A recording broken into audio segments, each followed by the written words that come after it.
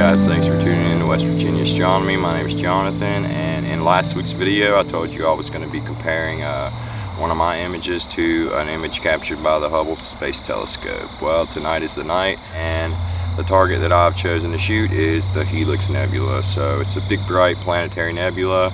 I should be able to capture a lot of that hydrogen alpha and oxygen 3 using the Optolong L-Extreme Duo Narrowband filter. So I'm using the William Optics Zenithstar81 and my ASI 183 MC Pro, and I'll be controlling everything with the ASI Air Pro. It's all riding on the EQ6R Pro mount, so hopefully we'll be able to get a pretty strong signal and see how much of a difference a giant telescope in space makes against a backyard refractor telescope like this. So it's been a wet couple weeks and cloudy and just overcast. I haven't been out in a solid 3 weeks and it feels good. So I'll be able to get at least the first half of the night on this target. I should be able to get pretty close with my setup here. It has a 2x crop factor, and the telescope with the focal reducer is about 450 millimeters. It should get me pretty close. We are dealing with a crescent moon tonight, as you can see behind me, but I'm going to be using a duo narrowband filter, the Optolong L-Extreme filter. So I should be able to really resolve a lot of that hydrogen alpha and that oxygen inside of this nebula. So stick around, guys. It's going to be a fun night of astrophotography in the backyard, and I'll try not to disappoint. The Helix Nebula, also known as NGC 7293 or Caldwell 63, is a planetary nebula located in the constellation Aquarius. It was discovered by Carl Ludwig Harding around 1824. This object is one of the closest to Earth of all the bright planetary nebula. Here's an image captured by the Hubble Space Telescope. And you can see we have a lot of hydrogen alpha and oxygen 3 right in the center here. And there's a lot of gold here that I really kind of want to pick up. So hopefully we can get a pretty strong signal and we can give the Hubble Space Telescope a run for its money.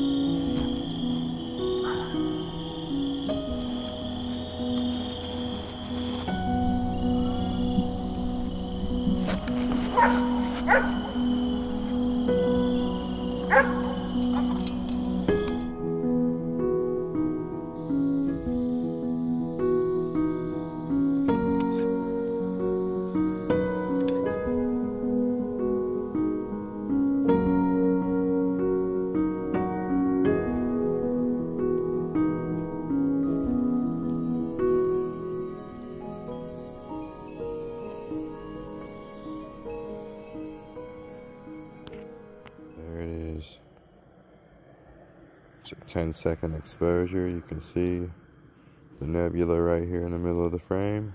So we're going to go ahead and turn our auto guiding on. Okay. The moon is pretty bright. Going to hit OK. I'm going to wait for this to settle down just for a minute. And then we'll start our exposures. Alright guys, here we are. We're going 300-second exposures, and here is the result. And it doesn't look like a whole lot here, but I'm telling you guys, once you stack up a bunch of these, that's going to be a really strong signal. You can see all the hydrogen alpha around the edges, and you can see the greenish teal color in the middle. I'm excited. It looks like a giant eye. The eye of the universe. Hopefully we can shoot this most of the night, and I got it set on 60 exposures now. We'll see how we do with that, and we'll come back and look at this thing all stacked up and see how it looks. Okay guys, here we are on the computer. We're in AstroPixel processor here, and this is the finished stacked image from our session. We have I gathered a total of 60 300-second exposures, but this is I was able to keep about 95% of those, so this is about 55 images stacked together with darks, flats, and dark flats. So this is a regular RGB stack.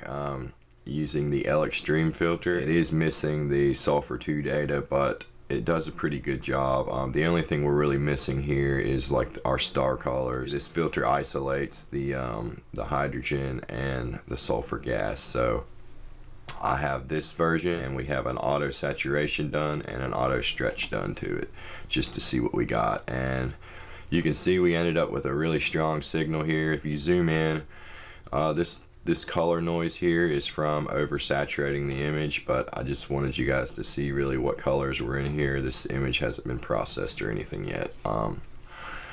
Here's the Hubble image around the same field of view we have here. So let's see if we can rotate this. Yeah, there we go. That's closer to what we got here.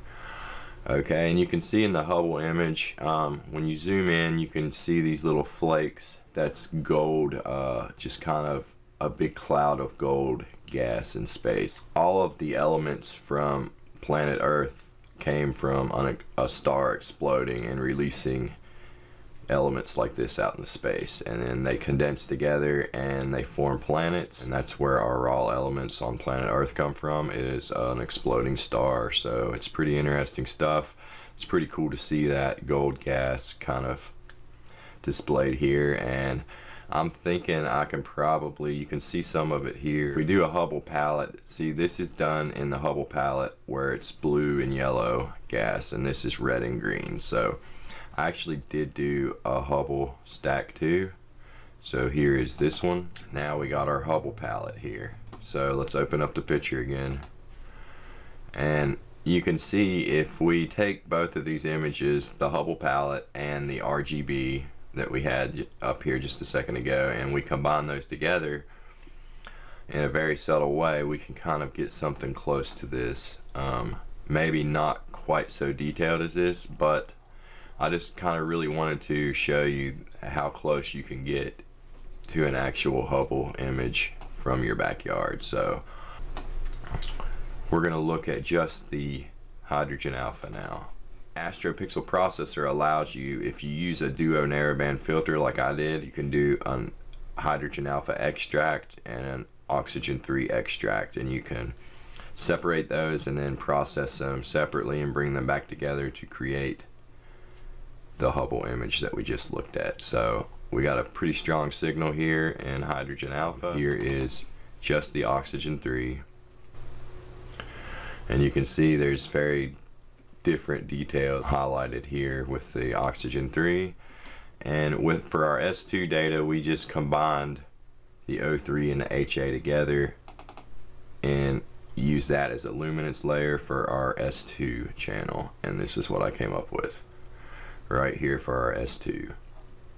So combining all three of those together creates this image here. Combining that S2 and the HA and the O3, we get this image. So I'm going to take all of these into Photoshop and process them up, and I will show you the finished result here compared next to our Hubble image here. Okay guys, here it is. Here's our finished processed image of the Helix Nebula on the right, and we have our Hubble image on the left.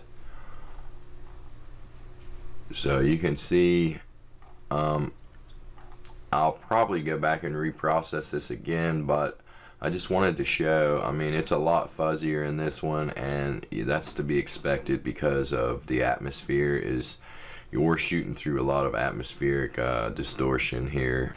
When you're in space, you don't have all that, so you're able to resolve the detail a lot better. So, but in my opinion, from a backyard refractor telescope that's 1/100th of the size of the Hubble telescope, I mean, that really isn't bad. I mean, I'm pretty impressed.